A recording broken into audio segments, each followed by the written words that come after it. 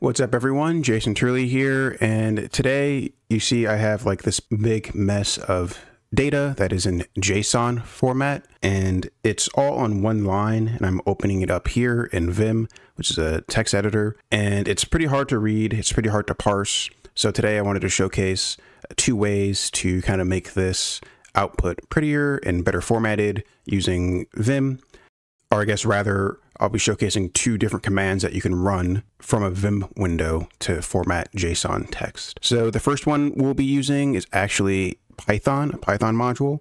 So in the bottom left of my screen, you can see I've hit the colon, so I can now run different like Vim commands. From here, if I hit Control F, it'll just allow me to cycle through the different commands that I ran. This is my command history, and I can navigate here, and then I can hit Enter when I want to run something.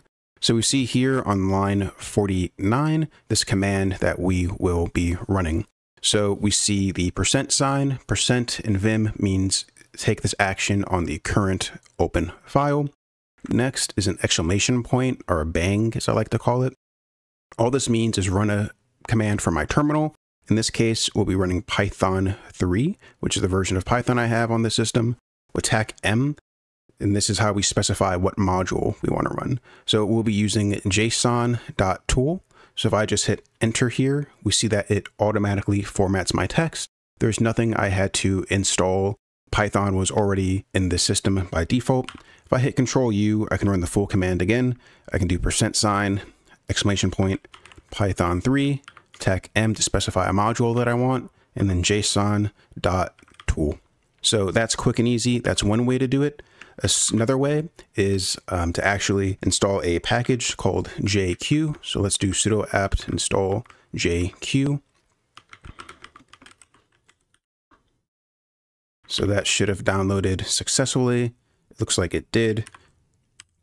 So now to run this from Vim, we will once again do our colon with %, to specify the current file, bang, JQ, and then dot to specify we want to run this on the file that we have open.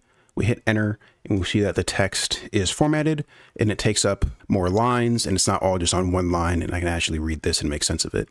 So that's it, guys. Pretty short and sweet video. Hopefully this was helpful. For me, that was pretty annoying, just having everything on one line like this. It's like impossible to read. So now we have a few different ways to actually format JSON easily. So as always, guys, take it easy, like, comment, and subscribe, and I'll see you in the next video.